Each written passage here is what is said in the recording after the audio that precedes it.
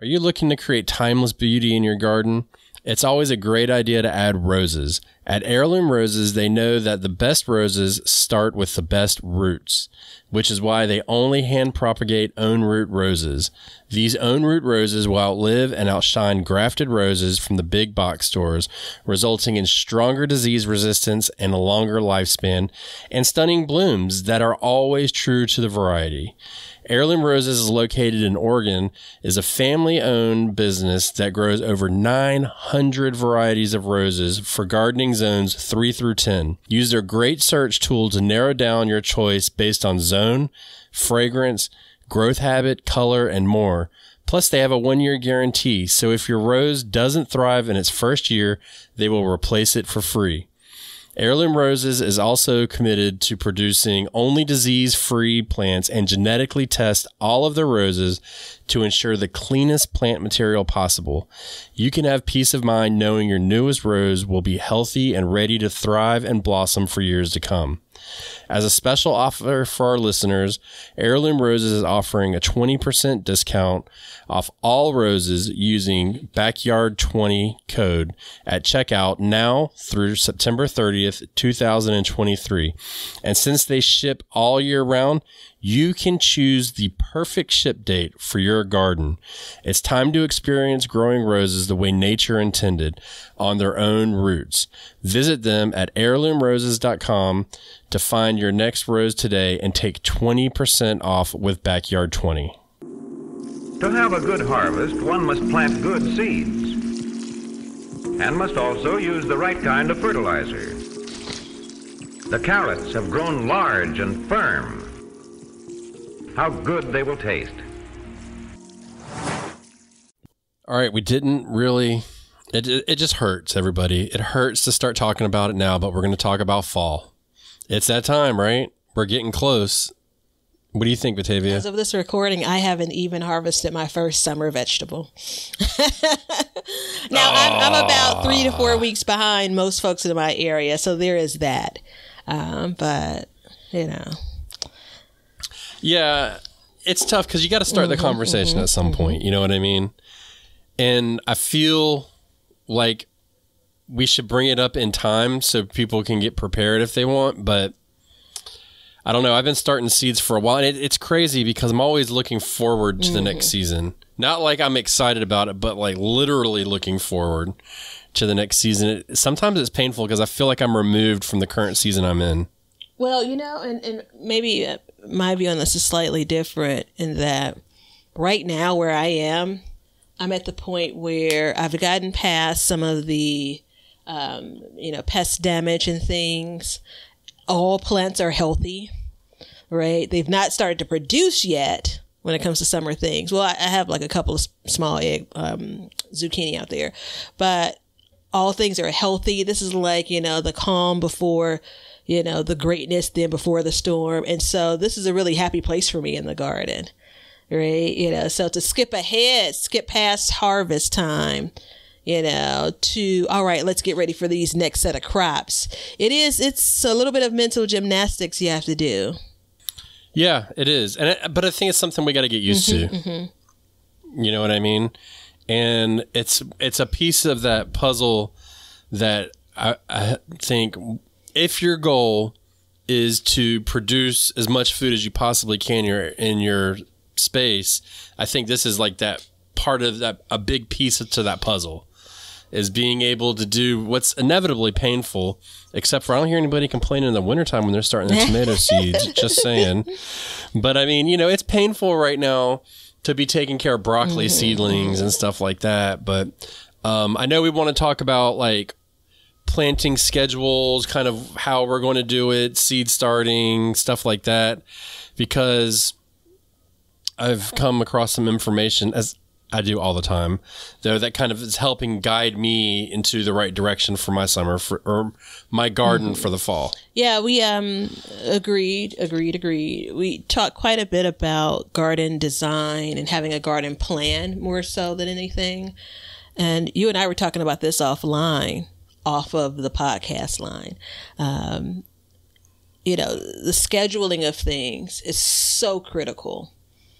And I was commenting all positives, all, praise around the job that you did this spring going into summer.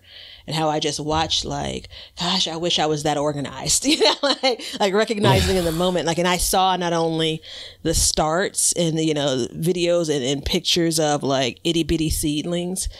And when you just look at it that way, it's kind of like, But if you continue to watch, and this is over on Sandy Bottom Homestead, if you continue to watch the progression of young Ben's garden, like I'm looking at these onion seedlings, and I'm looking at them being planted out, and I'm looking at the green tops, and I'm looking at, this huge onion harvest, right? Like, and he was talking scheduling from February. And I'm just like,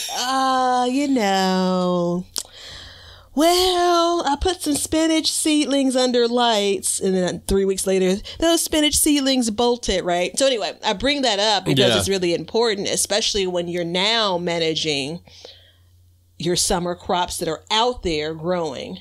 And then your clock is ticking. All of our clocks are ticking as it relates to fall going into winter and what you will be able to do and when. So that same energy, as the young people say, that young Ben brought back in the early to late winter going into spring is the same energy that I hope that I can adopt in these next few weeks going into the next few months. I will channel it over to you. How's that? I will channel it. Osmosis. Yeah. Well, no, and a big part of it came from me trying to sell plants at farmers markets and stuff, and so I had to get on a schedule. And once I get them started, it's pretty self-explanatory, because, and I mean, even though this is coming out either the end of July or the very beginning of August, there's still some time for you to do this for some of your plants and 100% for next year. But I took it and I just looked, and the old saying, start your seeds 6 to 8 weeks before you want to set them out. And so I kind of just counted back, and I was like, okay. And I knew that some could take longer, and like onions, like you brought up, like they can be planted in the middle of winter here. So I knew I had time with that. And then I kind of just went down the list to like the most sensitive crops, like your cilantros and broccolis and stuff like that, cabbages that take longer, and just started doing a little bit of like basic math to kind of figure out like how we could do it. And the level of complication came in for me was because I was like, okay, I need to get this amount to sell and then this amount to grow. So I needed to kind of be a happy medium, but I also don't want to be selling Miss Batavia some, seedlings that like I'm not going to put in my garden for another month. So I wanted to make sure that like the batch of seedlings that I was going to sell people, that I was also going to put some in my garden at the same time. So I could legit be like, yes, now's the time to do it, and not be like some of these other places in the world that will just kind of put stuff out willy-nilly. You know what I mean? So, and then there's a whole hardening off schedule and stuff, but I think it did help me. Now the problem is I didn't make that same schedule for my midsummer planting. So there is a little bit of an issue there, but I'm also kind of tweaking my planting dates and also what I'm planting at the same time. So that's kind of helping me.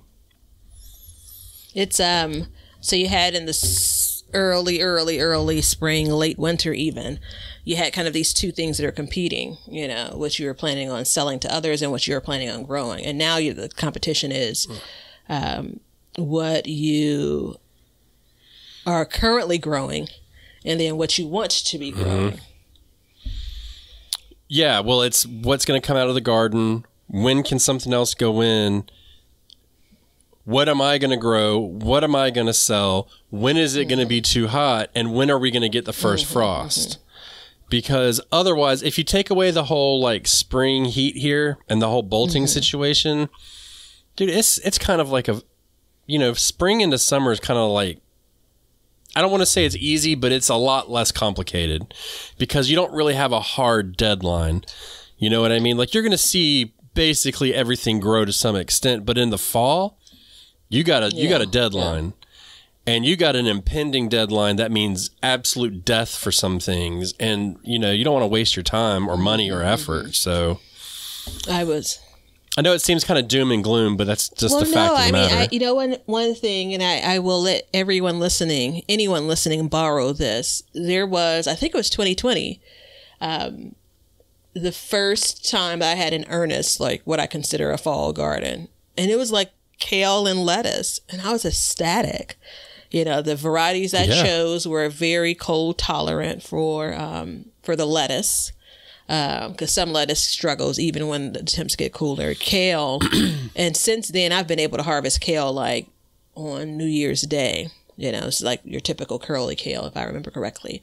And I look back, and because I was able to experience that, I know it's possible. I know it's like your inspirational moment of the episode, right? Because it's very easy for me. I start to wear down. It's very easy for me to say, all right, let me start planning for next year. But I'm buying the shoe boxes of lettuce again. My great aunt calls them shoe boxes of lettuce. And I've just gotten over the hump. It's like me buying terrible tomatoes in the winter. Like, this is what I do. I like to eat salads. I like the types of greens that are growing in these shoe boxes. So when I get back to a time frame where that can come out of my garden, shame on me if I don't set myself up to do that, going into this fall and early winter. Well, and I mean, this is going to sound weird. To Batavia and I, it will not sound weird when I say it. But to the listener, it will. I wish, if I could have one wish this year, I wish that this fall into winter and spring, I could grow vicariously through you in your area and mentor you in starting the spring, but you be like completely obedient to what I say do. And I bet we could get some like good kill. Like, we've had this conversation before. So, I mean, it's like you can harvest on New Year's Day. Like, just take a second and think about that. And where you live, that's a huge deal, man.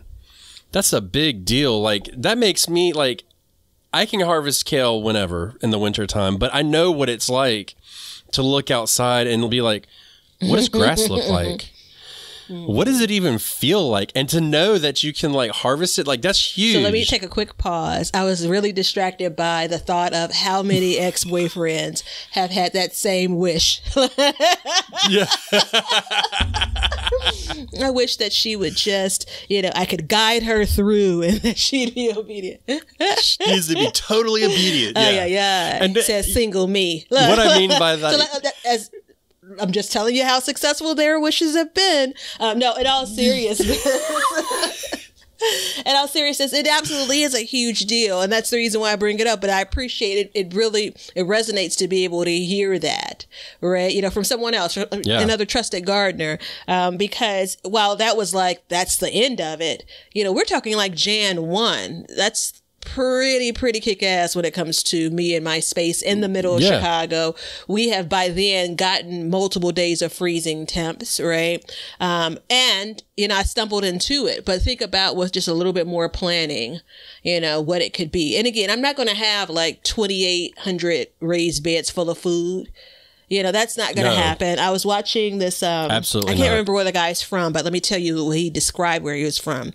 He had one of those high tunnels that a lot of the market farmers use. And he was talking about growing through winter. It's so funny that we were talking about which episode we should record today. And this has already been on my mind. So he's talking about growing through winter, like 5 tips. And so I was listening. And then when he got to the part of, we get one snow fall a year. I was like, let me go ahead and back out of this episode. Let me back out of this this video because we are not the same, right? Which goes back to the idea of, I'm going to be really real with y'all. Who knows what the next season's going to bring as far as weather? And a lot of times I plan for, it's going to be X, Y, and Z.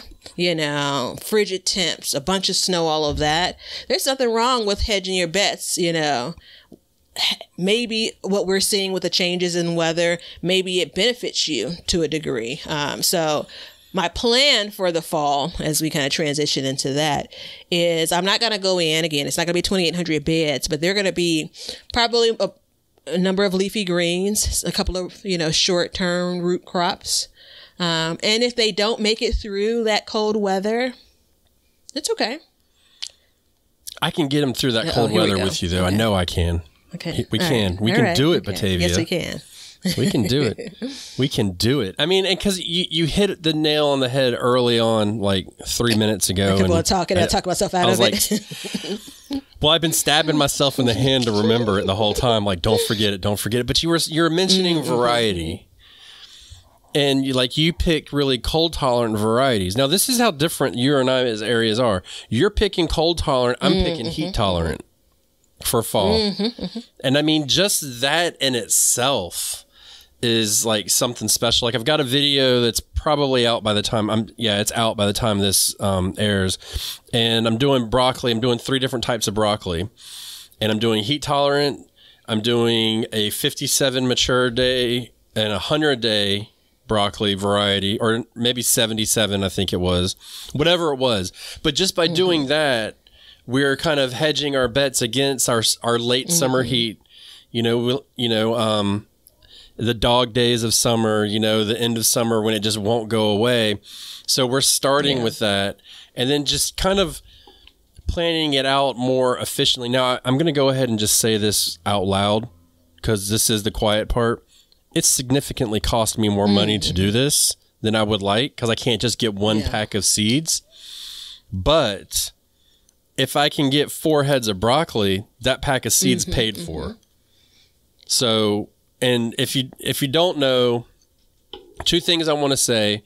One is I take the accounting part of it very seriously when it comes to gardening. So I really look into that, because there is a real thing about people like us basically spending 2 to 3 times more money on our produce than we would buy at the store. So that's one thing. And the other thing is, you were talking about early in the spring, and you were looking at my little itty bitty seedlings, and you're like, they're just little itty bitty seedlings, and you follow it. And so that's the type of creator that I am, in which, like, I could very well take these videos, shelve them, and then give you all of it in one video. But as you follow the journey through time, you will see these plants that were just itty bitty seedlings starting. I mean, look, I never said I'd say this out loud, but I'm going to do it just to get under Batavia's skin, and she knows what I'm going to say. How long do people want to sit there and watch you with some little ass seedlings in your garden? I was like, damn, she's right. But then that time came, and they grew, and that's what it is. All these things grow, and we can see it. So there is a way to do that. Yes, ma'am. I told him, we were going through episodes, and I'm like, nah, pass. And I'm like, I'm in a good mood. Don't get me wrong. It's not, well, I'm going to say, and so this is the reason why you get another taste of this, the positiveness, despite the way that you're treating me, there is, so if you follow me on social media, thank you, under Be Better Garden, I struggle every year because I have this concept of, a full garden. Like, that's what people are interested in seeing. You and I have talked about this countless times. Dude, until I ran out of voice. And so that's not his view, right? And so you'll see gaps in the things that I share about my garden, right? And it's not about me getting it pristine. It's kind of like this seedling is like an inch tall. Like, it barely has its true leaves. Like, are you really interested in that? And so I'm going to tie this back to it was nice. There's also this bit of a whole, I'm still trying to get my garden together. So, like, pulling out the camera is a little bit more of a struggle for me. Whereas I could watch Ben, and I was super interested this, like, late winter, living vicariously through your garden, seeing that progression. Now, let's fast forward to where we are now. The only way that you know that this is going to work, there are 2 ways. One, you can watch someone else do it and believe that it could work for you. So again, that's going back to late winter, springish with young Ben, or you can actually go through it. So the thing about fall, I actually give myself so much more grace than any other season, preparing for summer, preparing like with me trying to get on board with a bunch more spring plantings, because I know that there's an end of the line here. And so if it doesn't Yeah. make it, it doesn't make it. But I can play around with it. I've started seedlings in July, like sowed indoors in July. And I'm like, okay, all right. These seedlings went out the beginning of September, uber small. But guess what? They produced, right? I've started direct sowing things outside. Oh, sorry, I got all excited here. You did. She and hitting the microphone. Direct sowing outside in August. This is what this produced. I direct sowed September 1. Like, you have to go through it. You have to try it to realize what really works in your area. And if you just, again, say, all right, I'm done with my summer stuff, and say maybe next year, I feel like you've lost an opportunity, right, to be even better prepared for next year. Put the seed in the dirt, man. And there's this whole thing too where there's a grace period. Like, I have a schedule, and I mean, I'm not even gonna lie to y'all. Like, my schedule was the 1st and the 15th of the month. Does that mean that it happened on the 1st and 15th? No, maybe it happened on the 7th, maybe it happened on the 20th. But I had like this rough schedule, and it's like, if you watch me and you live in Minnesota, and you're like, hey, he's got his great garden so soon, like I could do it. And it's like, no, you can't, but you can adjust based on, and that's why when I do things too, I try to announce, or I'm starting to try to announce the date in which I'm doing something along with where I am. So like, if I'm doing something on July 5th, then you know that, okay, he did this on July 5th.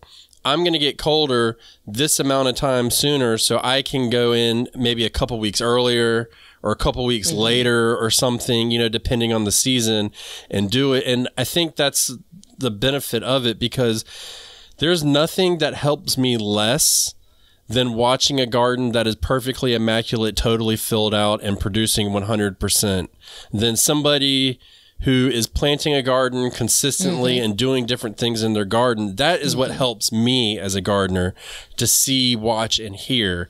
And that's why I think with this show, we really try to bring that to you. Like, it ain't all, you know, roses and tulip petals or whatever. I don't know a saying. I just kind of made something up. But, you know, it ain't all easy. And fall in my area is not easy at all. And it can very well be a very sad time to garden. And that's why this year I've really tried to I'm trying to hone it down and say okay, I'm going to start my seeds around now, see what happens, see how much I can withhold them or give them to get them out there. And in what order do they need to go out there? You know, I don't need to plant my radishes in July, but I need to put my plants of Brussels sprouts in the ground by the middle of July in order to try and get a harvest this year. So if you put that into perspective, you know, so there's a method to the madness, and there's an order in which we go to plant our vegetables, just like most people do not go put tomatoes in the ground and the same day plant their sweet potatoes. Generally speaking. Now, if you're late putting your tomatoes in, obviously, but if you're trying to get stuff in as early as possible, there is a definite flow in which we can plant inside of our gardens. And that's something that we're trying to keep up with and stay on top of and do. Am I making sense? Okay. So, what's the first thing that you want to put into your garden, or you feel the need to put in your garden for fall? It's easy answer, lettuce. Really? That's my last. Because of the heat, you know what I mean? So it's totally different. For me, it's cabbage, or other than Brussels sprouts, cabbage. So heading crops, I've not kicked the can enough on it to say no. But now that we are talking about this, I have one place that still has some pretty healthy looking starts this time of year. I need to get out there this week to see, because at some point that starts to wane. My theory is that there's a really tight window to get heading crops like cabbage, broccoli, cauliflower into your garden in my area. I'm in Chicago, Illinois. I've tried to plant transplants, I'm going to say sometime in September, and they just didn't.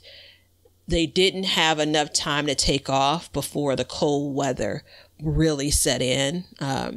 So all of that said, I'm poking around online, and as an example, cabbage transplants are noted through July 30th, which, once you hear this, if you're in my area, that would have been like a week ago or something, or maybe a couple of days from now. And that makes sense to me. So if I can transplanting cabbage in from April through the end of July makes sense, where if you put something in at July 30th, you're going to get fall cabbage, right? So if I look at broccoli, want to know what the end date for broccoli is? July 30th.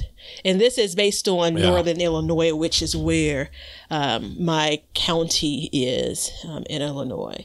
And so I say that to say, like, some of these crops, cauliflower, it looks like, and I'm assuming, it looks like it says transplant here, August 10th, which I had a pretty crap experience with cauliflower this year. So, but I say that to say, like, from where we're recording today, I have a window to try to start some cauliflowers by seed and then transplant them out by August 10th. Again, we're a couple of weeks ahead of when you'd actually hear this episode. So know that, and I don't want to make things confusing. So I'm not going to go down item by item, but that's the reason why I veer towards lettuce, because I could harvest it at any state compared to something that's going to produce a head. But here's my guidance right here. Gosh, we should have done this episode 2 months ago. I would have been right on top of it. Yeah, but the problem is, in the real world, people don't have ears for fall. I didn't have ears June. to hear about fall 2 months ago. Keep it really real, son. And I mean, for me too, it's like, you bring up collards, and I didn't bring up collards, but I'm always ready to talk about collards. Yeah. Cauliflower is You're what always ready to talk up. about collards. Oh, I swear I heard collards. I wish I had the closed captions on, because I could be like, I told you so, because I know I'm right. There's a but warmness that I probably experience in my heart anytime that I actually say collards. And so I know that I didn't, because, there's this coldness that's etched around my heart right now. I can't start my collards. I should probably start them now. But, I've already got my cabbage and my broccoli going, so I wait a little bit for those. But see, those are another thing too, like, based on my experience, they last a lot longer. So, like, I've 100% planted broccoli and cabbage and cauliflower and all that stuff. Basically, my entire fall garden. I've done it in late September before and still got a harvest. The problem is I get about a month of growth, maybe 6 weeks, and then it stops. And then I'm stuck taking care of plants that don't move for about 2 months. And what that does is there's a lot of risk involved, because I'm managing like issues with diseases and stuff like that. So I have to make sure of that. So it's like I'm trying this year to eliminate that. And even though I know I can be successful when I plant these things, what I'd really like to do is get these things planted and actually get a fall harvest in fall instead of like late winter, when I normally get my, because you're talking a huge swath of time. I mean, January into February, absolutely nothing grows. It stays there. It doesn't die if it's not too cold. It can die. But we're kind of walking this tightrope, and it's like, oh God, it's going to get cold. What do we do? And I'm not really at that point, after just sitting there and watching something for a month, not really doing anything. I have a really hard time motivating myself when it's going to get really cold to be like, all right, I'm going to go out and cover my garden tonight. Like, I just rather just be like, let's just let it go. By that time, even the accounting situation is out the window. I'm like, whatever, let's just move on. I mean, doing that speaks almost against your style of gardening anyway. So the one thing the guy with the 5 tips that only get snow one time a year said, and I actually continue to watch the video because there's still nuggets that you can gather. If he has a more mild winter and he basically is focused on X, Y, and Z as crops, then I need to consider that, because my winter is rougher than his. But anywho, it's that reminder. The reason why we talk about these, kind of fall plantings each year is we're dripping on ourselves, right? We need to talk this through each year. We're dripping on some of you all that are longtime listeners. And then for those that are new, like, we think it's important for y'all to hear this. Things grow slower as there's less daylight. Yeah. Well, and exactly. And so therefore you have to add 2 weeks is the general rule on to your planting date because of the lack of sun. So you have to remember at this point, and nobody wants to hear about the amount of sun that's out there. I'm aware of that, but it's important. It is the most important thing. But from this point forward, you're losing 1 to 1.5 minutes a day of daylight, and it speeds up as you go along, which are like, it's not a big deal, but you're talking about both ends of the day, and you're talking about the angle of the sun being lower. So if you've got trees, your garden that was full sun could very well be part sun, and that changes the way that you garden. And it should change the way that you garden. So you were so excited to get in there. I was ready to hit the bell after the, things grow slower. But it's like you picked up my thoughts after that. And I'm just like, well, let me let him go ahead and continue to explain what's in my head. No, it's all of those things. And it's very easy to, especially right now, we're managing summer crops. We're not the longest time, but I'm getting, more than 10 hours of sunlight a day, right? It's hard for me to now imagine and plant for when I'm going to get 9, and again, more specifically, the part that you mentioned about it being lower.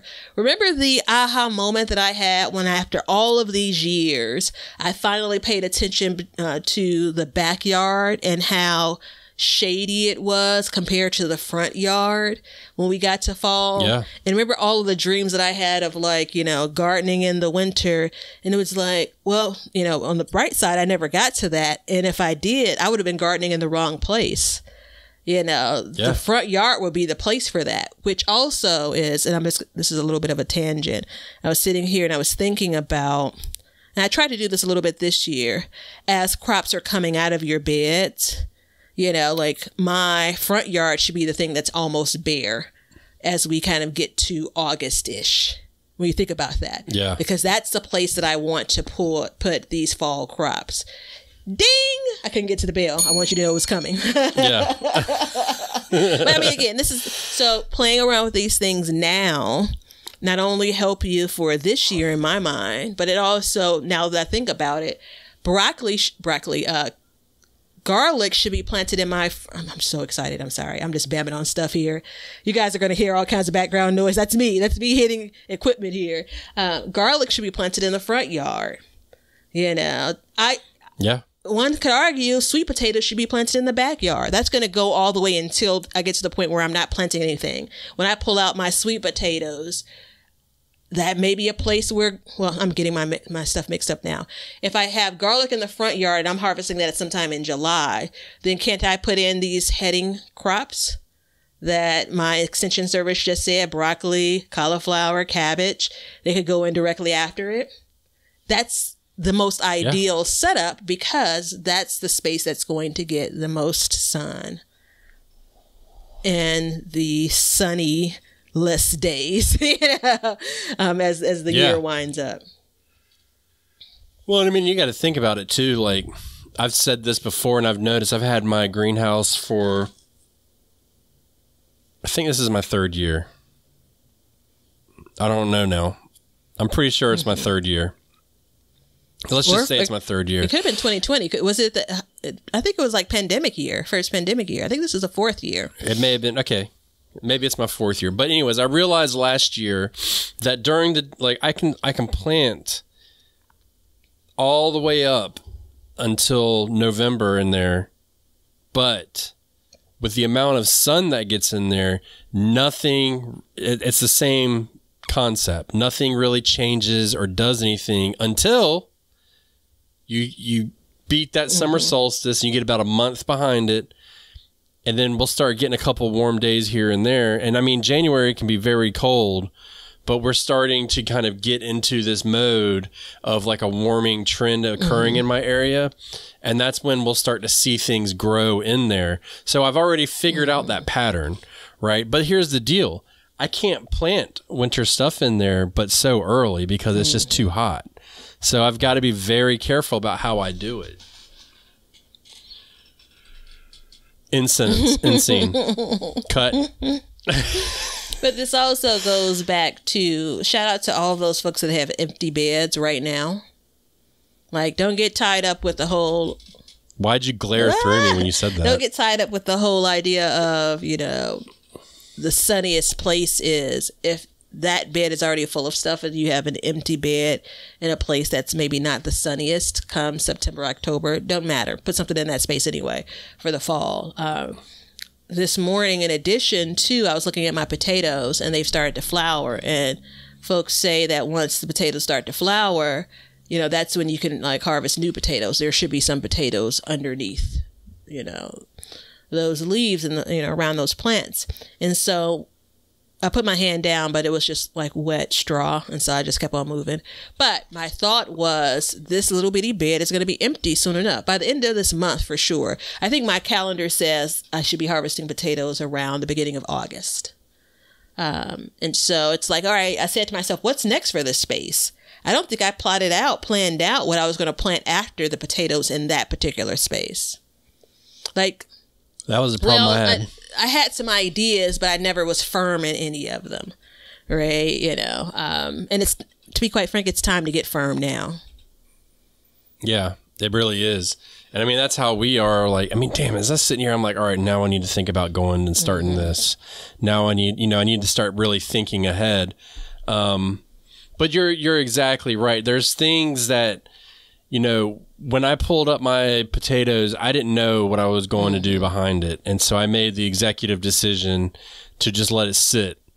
Now, it's been sitting for a month as of this recording, roughly. And I'm just about to go out there and start putting in my Brussels sprouts. So, you know, if you think about it like that, like, yeah, it's kind of tough, but at the same time, like, it's just a moment in time, mulched. man. That bed has mulch on it, though, right? Yeah, it's fine. Mulch. Yeah, I mulched it and I fertilized it and everything, so it's ready to go. So I mean, I look at it like that, and I'll put those seedlings in the ground any day now. I'll start that process. I'm going to do a staggered process because I'm doing the heirlooms versus hybrid varieties. So the first ones that go in are going to be the heirlooms, but I'll look back at it in a couple weeks, and I won't even remember it being empty. And I can tell you this, like, I've had a really hard time having an empty bed, and I'm really thankful right now that it's empty because I know that I can just go plant it whenever, you know. It's like my squash bed right now, it's done. It's diseased, it's ate up. I don't think I'm really getting anything. I need to pull everything. And so we're kind of talking about it the other night, and I was talking to my wife about it, you know, I talk about it, and she's like, oh yeah, I'd love to have more squash, but she doesn't understand the concepts of it at all. And I was like, yeah. And I was like, but would you rather have a handful of zucchini or would you rather have 36 heads of cabbage to do whatever we want with? And she's like, well, I'd rather have the cabbage. And I'm like, well, there you go. No one really wants like, 36 heads of cabbage, but I hear you.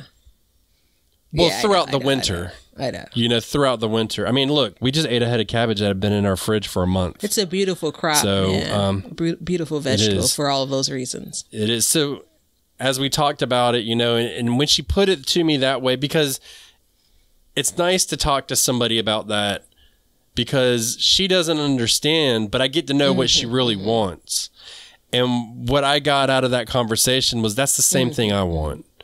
You know, I don't care about zucchinis or anything that much to where I need to push the envelope, have it suffer when I can just make it easier on myself. And that's where we're going with this is, you know, as you come into fall, we did the episode about filling gaps in your garden, and that's good. But at the same time, if you like think about leaving stuff empty, if it's diseased, pull it out and just let it sit, because as the time of this listening, you still have time, no matter where you are in this entire country. You can either start all of your seeds for your fall garden now, or you can starting some of your seeds and buy transplants for the other part of it. So there's still time for you to do that. So earlier in the episode when I searched for my extension, I think I typed in what to plant in the fall Illinois Extension Service. And this extension service, this is copywritten, or at least the copyright was updated in 2022, so I consider it current. It has garden zones 5A through 7A for Illinois. We're not going to fight about that today. And it also has we've had that conversation. Northern Illinois listed as 5A and 5B, which listeners, you and I are not going to fight about that. I've had so many people comment. I thought, yada, yada, yada. So anyway, I bring it up because this document that they've prepared that I've never seen, right? And I'm like, where have I been? I have a bunch of other things that I use from the Extension Service. It directly tells me from the beginning of spring all the way through, fall, planting dates and the type. Are you planting by seed or transplant? Like this is it. It's here it is. This is my guide, right? I'm going to print it out because that's the place I'm from and I still have ink in my printer. So I'm going to print this out and I'm going to circle the things. We had this conversation earlier coming from spring to summer. It's the same conversation. Stop fighting against it. Like remove some of the friction. There's something beautiful about fall as well, right? And it's starting to cool off. Pest pressure is starting to change up. Some of these vegetables are said to be sweeter, but to each their own. I'd love to have a sweet piece of broccoli. So I look at this and say, I'm absolutely going to still be enjoying tomatoes as I'm putting out, fall transplants. That's just, I'm going to love it. Right. I saw some tomatoes as an aside note. I saw some tomatoes because I have some green tomatoes. They're not like of size yet. And I said, it doesn't matter how many years I do this. I'm as excited as I was last year, as I was the year before that, as I was the year before that.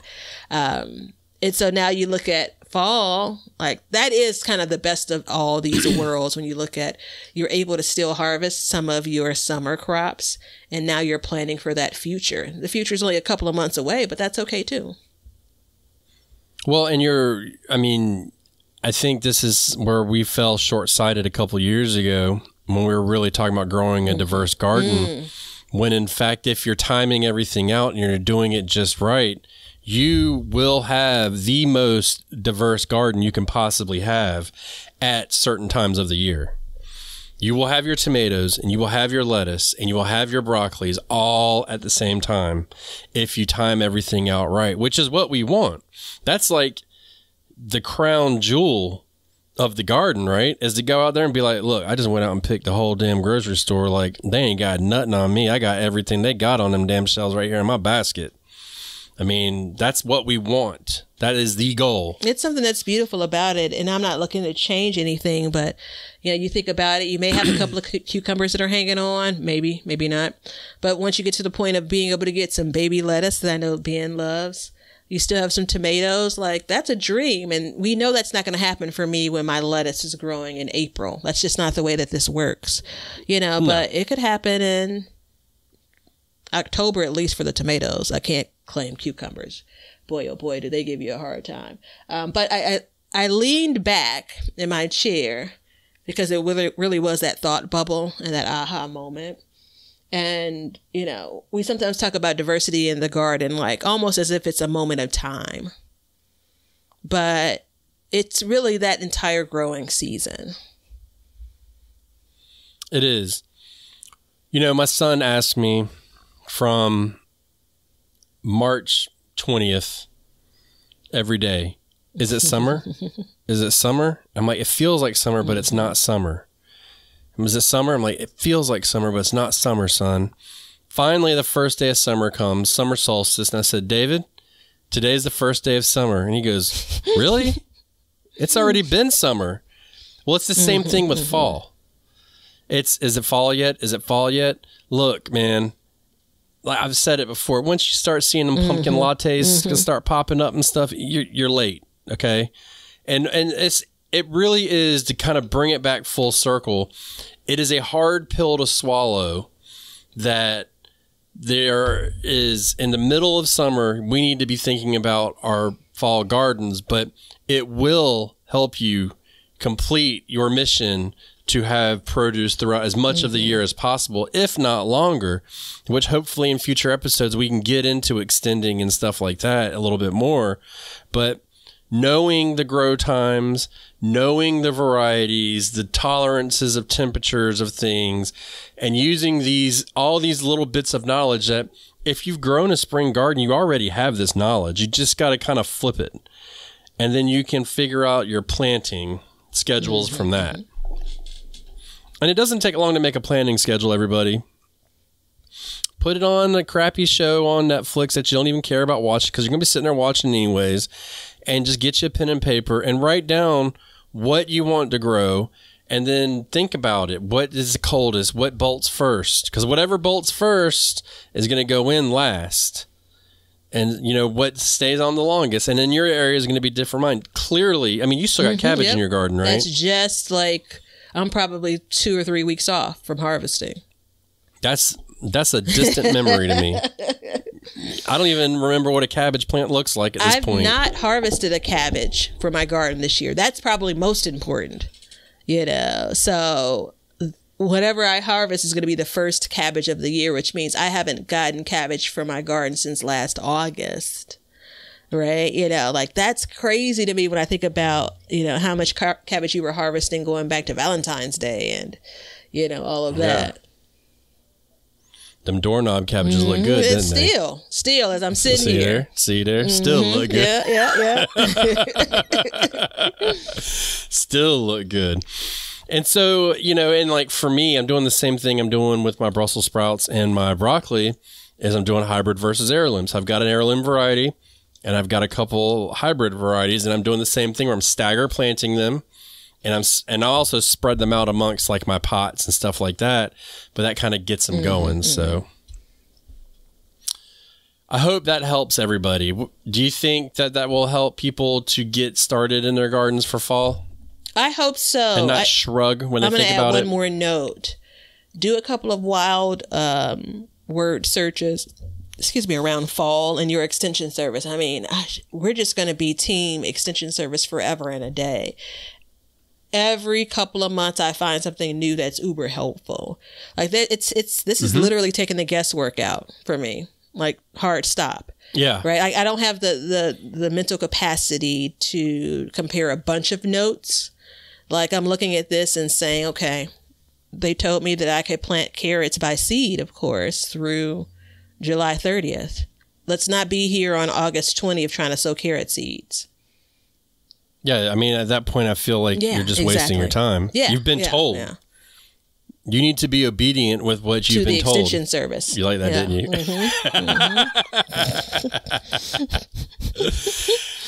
you? All right.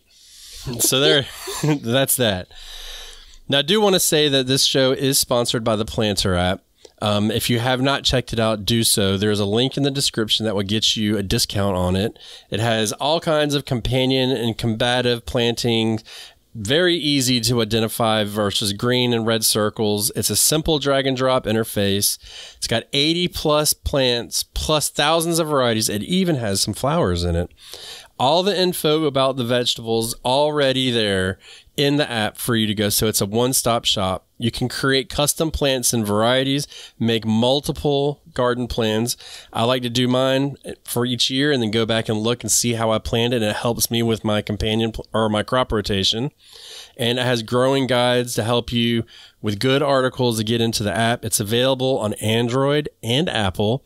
And also, if there's a feature that you don't like, you can email the creator or go through your app store and he will actually add it to there. There's been a couple things added since we've been supporting since he's been supporting the show that has been recommended to him. So definitely check that out. It's the Planter app, spelled Planter.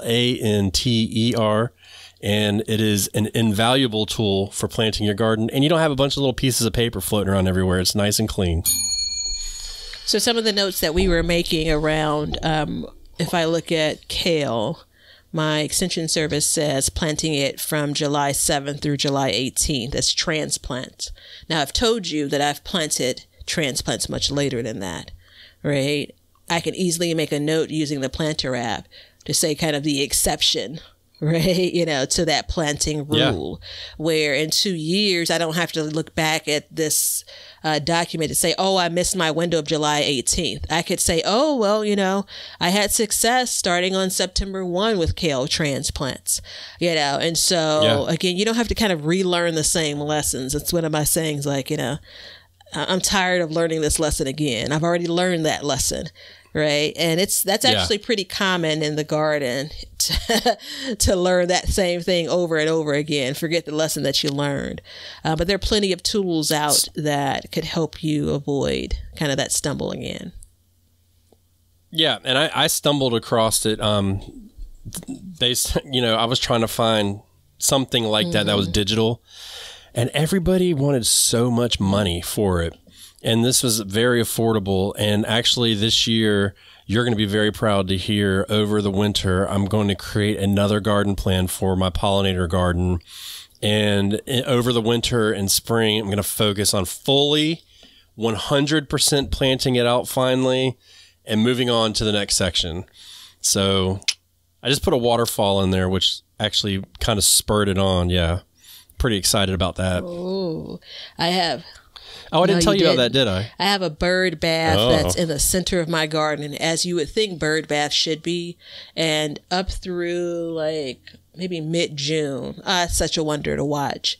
But then the plants that I planted around it, like by the time you get to the end of June, you can't even see the bird bath, nor can the birds, because it's just leaves everywhere. And every year I say, oh, I should move that thing. Like some of these things, I mean, again, these are the tools that you look at. How big does this plant get? Right? How wide does this plant get? Right? It's on my list to move this year. I'm not exactly sure where, though, where would make sense. I got a good gardening question for you. So this is off Spotify, and it's off of the Not All Gardening Methods Work in Every Garden episode, which is very hard to title because I didn't want to say not all garden episodes work or not all garden methods work. But Tony writes us, you're going to like this. You ready? Hello. Would like to know why grow bags are so popular. They don't hold water well and dry quick in the heat. Wouldn't plastic pots be better? My man, pots and pans. Thank you, Tony. Well, it must have been a Patreon subscription episode. We were talking about this recently. Okay. It was. Okay. It was on Patreon. We were talking about this. I felt there was a very weird moment between us where I felt like you were inside my head. And, there's plenty of room for some folks there, but it was a little bit uncomfortable for a moment. It's getting crowded in there. It's getting crowded. So I felt like it was a missed opportunity, and luckily you picked up the slack. So I'm going to take credit for this statement as if, it was my, thought. They're very affordable. When it comes to comparing them to other containers, just other pots. You said this in they? Yeah. Well, yeah. Well, I went to my grocery store this morning, and one of the grocery stores I go to, and asked the bakery if they had 5-gallon. Well, I did the whole spiel I normally do, and I say, I use them for my garden, and the lady said, I do too. Then I'm like, I knew I wasn't going to get any because she's clearly been, So anyway, she's like, if you call us, I mean, every grocery store is different. If you call us, the day before, we'll set some aside for you. And I'm like, oh, wonderful. So anyway, I say that to say, compared to free 5-gallon buckets, no, it's not as affordable. But compared to some of these larger containers that you're buying, maybe even decorative containers, yeah, you mentioned it when we were talking on that previous episode. You can get like $20-something a 5-pack of whatever the size is. Yeah. Right. So I think that's the benefit. Even empty, they're easier to move. Empty, they're easier to move around. I think I'm going to wrap it up there as far as, the goodness. I use them because I have them. And it's one of those weird things where, like, I don't know if I had to do it over again. Yeah. So I have not used them, and I don't plan on using them. Did you give those away? No, I didn't get them. I had somebody reach out and want to give me some, and I told them I didn't want them, and they got offended. So you brought up cost. I just thought about something, It's 20 some dollars for 5 pots, right? It's $4 for a 5-gallon bucket at Lowe's by my house. Simple math. Now I will say this. These pots that we're referring to, the grow bags, they are a lot more attractive looking than 5-gallon buckets. And we did say that in the Patreon episode. But I'm with Tony on this. I have seen everybody talk about how great they are. And then I hear murmurs of how dry they get, how the breathability is not quite there. And I mean, my problem is there, but it is an issue. The big sell is that there's more aeration to the roots. And when I think about it like this, then why are tomatoes that are growing at the store in plastic pots, if you let them sit too long, growing tomatoes? Like, I don't understand why that's such a big difference. Yeah. You know what I mean? The selling point behind them. But no, I agree. And if they don't hold water well, like in my area, there's as 115 degrees on my back porch the other day. There's no place for something that dries out there. So I don't know, Tony. I don't know why they're so popular. I think it's just kind of one of those gardening fads that I think took it's off. Great advertisement. I think that the options, so they have a couple of different colors now. I like the classic black ones if I'm going to use them. I'm going to put my hand deep down because my theory in the moment is the first couple of inches dries out quicker than other pots. That's a problem, right? But I'm wondering if I'm going a bit deeper down, how moist that soil is. I'm going to check that out once we get wrapped up with this episode. Well, I'm gonna one up you on that one. So I'm gonna say that you're correct that it is getting more drier going down, but because of the aeration, I bet it's getting drier going in from the sides as well. So you're actually not holding as much water, which means technically if you have a 10-gallon pot, you can take a couple gallons off of that based on how much it's getting dry. And then if you take them and you put them on a shelf or something like that, like the ground will help retain some water on the bottom. So I imagine that they're probably drying out even faster. And I know there's people out there that love these bags and good on you, but I have not seen enough to be like, I need to get these pots and I need to get them now when I can get them off the side of the road. You can go to garden centers and ask for plastic pots and stuff like that. I believe my first success in growing tomatoes in containers is going to come out of grow bags. So it's a love-hate relationship here. They look great. Yeah. I want to take a closer look at the Roma that I have growing in there. Like there's something that's just not quite right about them. I just can't put my finger fully on it.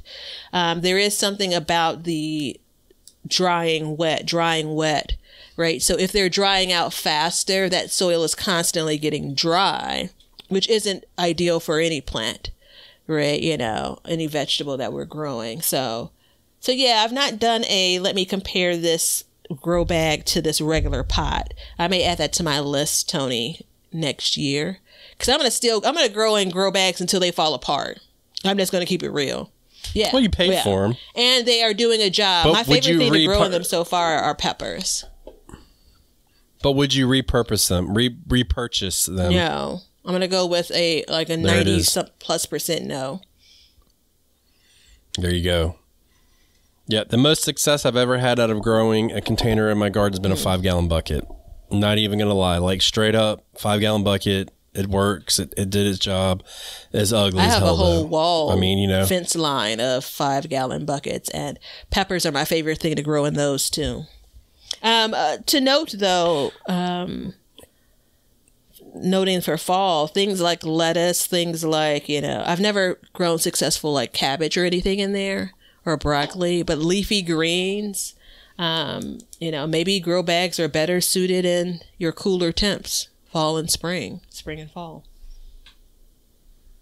If you got them, figure out a way to use them. If you don't have them, I maybe think twice about. Yeah, I mean, I'm not a big proponent of like if you purchase them and you hate them, get rid of them. I think you should use them. I mean, let's be honest, it's a responsibility that we have. Is like, look, you bought it, use it, until it falls apart and then move on to the next thing. But, I know we're wrapping up. I don't necessarily agree with that fully. I feel like I'm still getting some use out of them, but I prefer my 17-gallon pretty rectangle pots over those grow bags. A good example of that is those blue containers I was fussing about the other day to you. Like, that is a classic example of, like, just stop using it. It's more trouble than it's worth. But for something that you're still getting, some good use out of it, it may not be the best. I'm definitely not going to say they're the best. But it's better than not growing at all. Let me say it that way. Yeah, I think it was marketing at its best. That's what I think it is. And I think they're so easy to produce and so cheap that multiple companies did it. And you see the outcome. I would be curious how many people absolutely love them. But I think that we would need a lot of data and separate that based on zone and where people are planting. And I guarantee you're going to see a clear difference. Are they growing in other mediums? Other containers? Yeah. Are they growing in ground? Are they growing in raised beds? I think all of those things influence your opinion. Yeah. So there you go, everybody. If you would like to be like Tony and leave us a question, by all means, Spotify has this feature where you can leave a garden. We have it so you can leave a gardening question and we'll answer it. We cannot answer you on there because they have not thought forward enough to think that that would be a good idea. So we have decided to do it on the show. Or you can come join us on the BYG Community Gardens group on, I said it wrong, didn't I? It's okay. They know. Say Backyard Gardens Community Garden. There you go. On a Facebook group, and we can pull questions off there, or you can reach out to us. Just come to our website, backyardgardenstv.com, become a patron, Apple subscriber, all that good stuff. And just remember one thing, everybody. Today, we have learned to grow and grow for change. See you in the fall. No, we'll be back before then. I'm just joking. Now you know why people feel like celebrating at harvest time. All over the world, people have feasting and good times when the crops have been gathered in. Hey, everybody. Thanks for checking out the Backyard Gardens podcast. If you like what we're doing and you want to continue to support the podcast, head over to our Patreon page to sign up. You can also make a one-time donation using PayPal. Both of these links are in the description. With your support, we can continue growing and helping others in their gardens. See ya. If you guys want some Backyard Gardens gear, go to the link below and check out our t-shirts, mugs, pint glasses, and other gear. All purchases go towards helping to support the show, so thank you so much in advance, and we hope you enjoy. We want everybody to have a garden, and we're going to give you a chance to win free seeds every month. Head over to backyardgardenstv.com and enter your email address to be entered in all of our giveaways. Good luck! We want you to be a part of our gardening community. DM us a picture of your garden at Backyard Gardens TV on Instagram, and we will share it with our listeners.